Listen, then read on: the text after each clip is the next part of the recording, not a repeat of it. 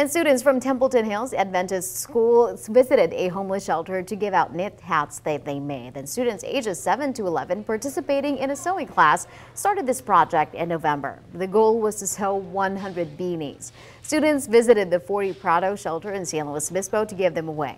Kids, parents, and teachers also decorated the cafeteria.